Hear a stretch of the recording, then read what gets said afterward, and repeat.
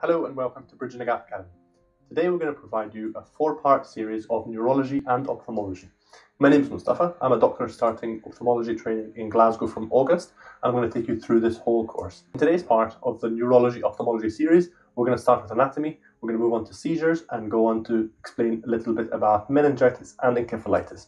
Now, before we start, what we're going to do is a 3-question warm-up to help us get in the mood. And please pause the video after I've given you those 3 questions, because I'm going to go into the answers straight away to see if you can get the answers or not. Question number 1, what cells are affected in Guillain-Barré syndrome? Question number 2, what receptor is affected in myasthenia gravis? And question number 3, is there forehead sparing in Bell's palsy or not? Now, pause the video, write down your answers, and we'll get started right after the break.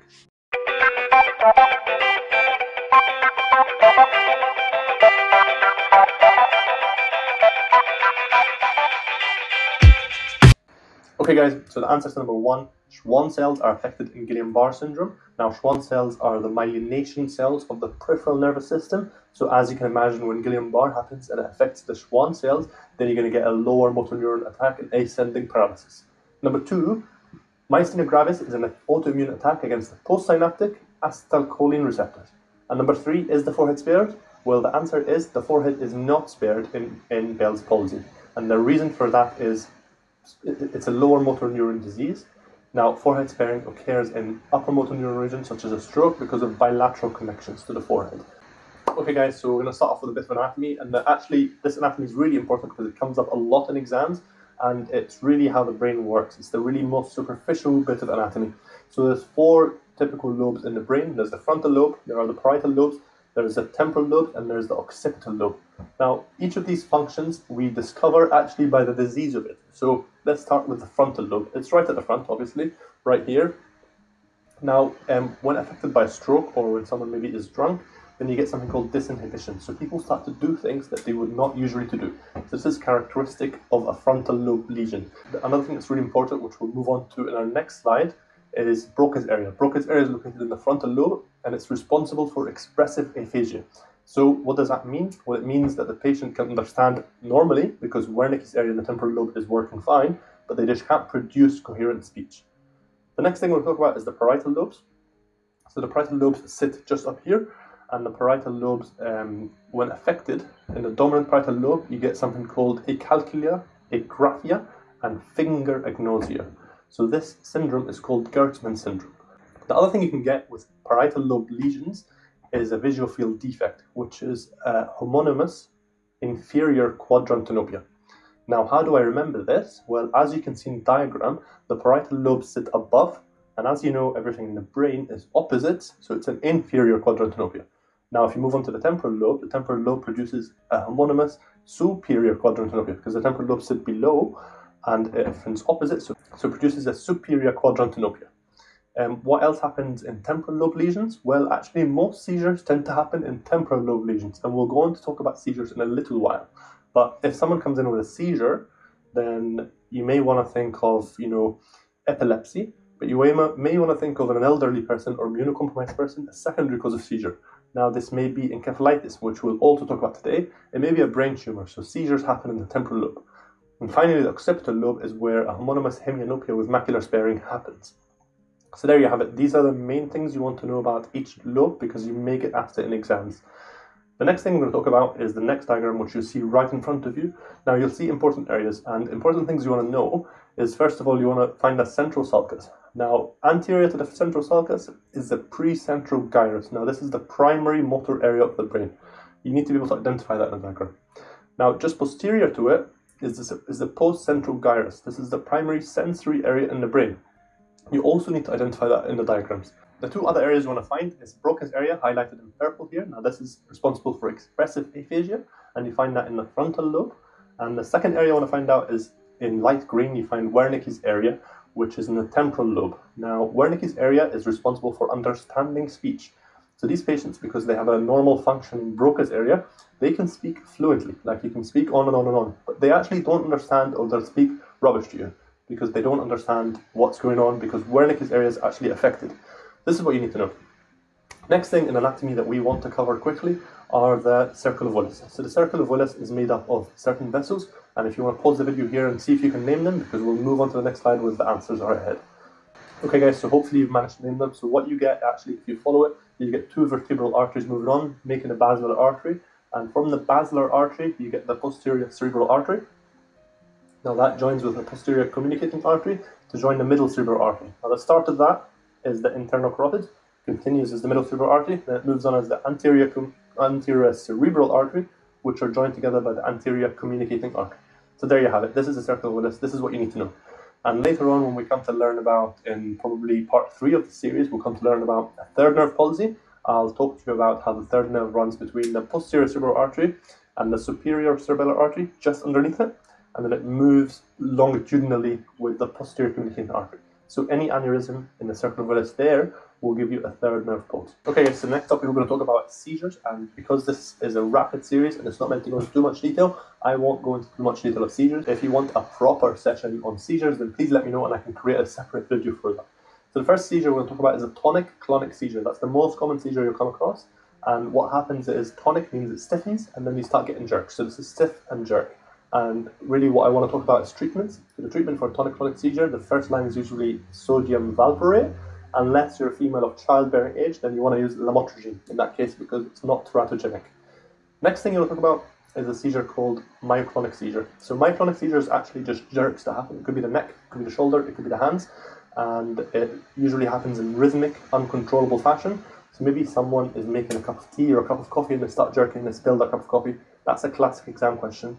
Again, the treatment for myoclonic seizures is going to be sodium valproate. Next type of seizure I want to talk about is absence seizure. This happens in kids, and often teachers will tell the parents that this kid is suddenly just daydreaming. The child will be talking, and then talking again for 10 seconds. They are not aware, they have absent consciousness, they don't know that this has happened. The treatment for this is ethosuximide, if you can say it right. And the fourth type of seizure is actually a focal seizure. So this is a partial seizure. It could be complex if there is impaired consciousness, or it could be simple if the consciousness is fully there. These seizures are usually treated with lamotrigine or carbamazepine. So this is all I'll talk about. The next topic we'll talk about is meningitis. So meningitis is inflammation of the meninges. And write down in the comments below what the meninges are, and I'll answer the question and maybe highlight it in bold. Also guys, if you're enjoying this series so far, please like and subscribe to the channel to see more videos like this. And I'll leave a link down below for our email list. If you want to hear when these videos come out, then please just sign up. We'll add you to our mail list and we'll send it out every time we put a video. So fine, the next thing I want to talk about is meningitis, as I said. So inflammation or infection of the meninges. It's usually bacterial in form, and usually the bacteria or the organisms vary depending on what age you are. So in neonates, the bacteria could be a group B strep, or it could be listeria. In children, it's usually Haemophilus influenza. In adults, it could be Haemophilus influenza or strep pneumonia. So how do we figure out if meningitis is actually bacterial, viral, or TB? That's a common exam question. What you do is a lumbar puncture, and the lumbar puncture tells you all the analysis of different things. So a typical exam question would be a 3-stem question, and it would ask you, is this viral, bacterial, or TB? So what do we look for? Well, we look for protein, we look for glucose, and we look for what type of cell they are. So in bacterial, this is polymorphs, which means it's neutrophils. They would have low glucose because all the bacteria has eaten up all the glucose, and this is how you remember it. And they would be high in protein because bacteria are full of protein. So this, if you get a stem with something with polymorphs, high protein, low glucose, that's bacterial meningitis. Second one I'll talk about is viral. Now viral, as we all know, is made of lymphocytes. So the cell type will be lymphocytes. They'll also be high in protein because viruses are protein. And they're going to have normal glucose because the viruses don't eat up all the glucose. Next one is TB. It's a bit of a mix. TB is going to be lymphocytes, surprisingly, and it's going to be high protein because it has protein, but it's going to have low glucose because the TB is eating up all the glucose. So hopefully you find that useful because that will give you so many marks in the exam that you wouldn't usually get. Now, how do we treat it? If you're in a GP practice, you want to straight away give IM benzoyl because this is a diagnosis you don't want to wait for because people can die from this. Also, the other thing I'll mention, which is in a different video, which I'll link up here, is how does meningitis present? Well, it presents with a headache, a fever, and usually a rash. And a typical sign you find is a sign of meningism is basically neck stiffness. So whenever you get neck stiffness, you know that there's some sort of meningism happening. So how do we treat it? In the GP practice, as I said, it's IM benzyl penicillin. In the hospital, you want to give IV ceftriaxone, and at risk groups, so for example neonate, you want to add ampicillin, or over 50s also add ampicillin to cover for listeria. Now, you want to give also dexamethasone with or just after the first dose of antibiotic, and if you suspect a viral cause, you're going to add acyclovir to this as well. So this is a general treatment, and hopefully that can give you most marks in the exam in this rapid neurology series. And finally, the last disease we'll cover in part 1 of the series is encephalitis. So encephalitis is inflammation of the brain parenchyma. It's not of the meninges, so you're going to get an absence of neck stiffness. Their neck is going to be completely fine, and that's a really important sign you find in history and examination. Encephalitis is caused by a virus. It's usually caused by herpes simplex or varicella zoster, and it's usually in patients that might be immune compromised. So for example, how does it present? It affects usually the temporal lobe, these viruses. So it presents with a seizure, it presents with a fever and a headache. So fever, headache, seizure is usually the presentation of encephalitis.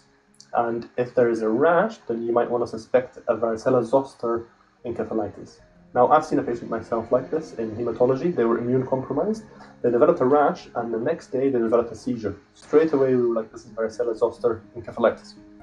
How do you treat it? Treat it with IV acyclovir. So there you had it. I've actually given you a lot of information here. If you've enjoyed it, please give us a thumbs up and subscribe to the channel and ring the bell. That's a lot to ask. So we'll start off with some questions just to end the series because it's been a lot of information I've given you. First of all, we'll start with the CSF analysis because that's very important. If someone has CSF analysis of lymphocytes, high proteins and low glucose, what would that be? That would be TB. Now the next question, if someone is understanding you perfectly but they can't speak to you, what's that called? Yes, that's expressive aphasia, and that's a lesion of Broca's area. Lastly, if a kid suddenly while he's talking to stares out and comes back, what's that called? How do you treat it?